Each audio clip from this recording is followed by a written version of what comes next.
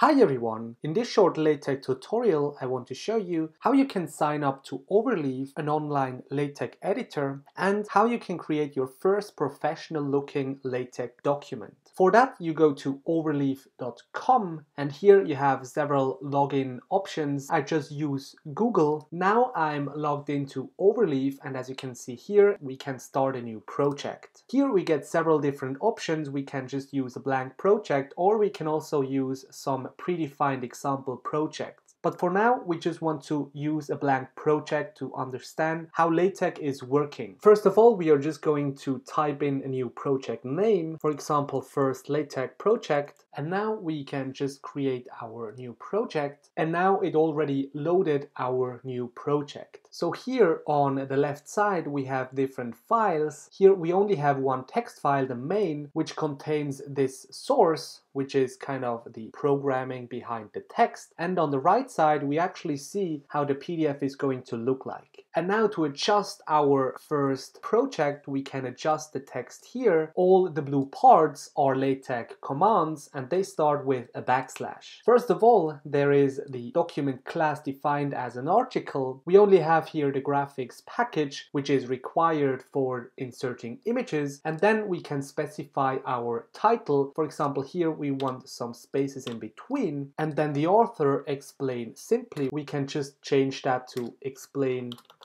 how to simply, and then maybe we also want to specify a new date. And then here we specify the beginning of the document. We make the title, which is defined up here with the author and the date. And then we start with the first section, which is introduction. And maybe we want to add here another section, so we can just copy that section from above and then use chapter 1.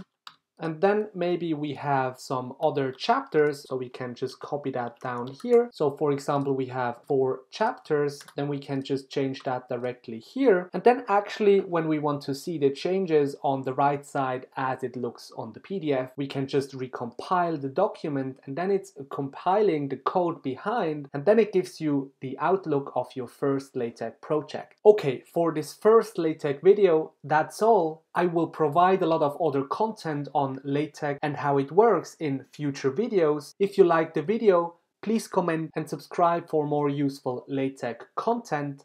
Thanks a lot and see you next time.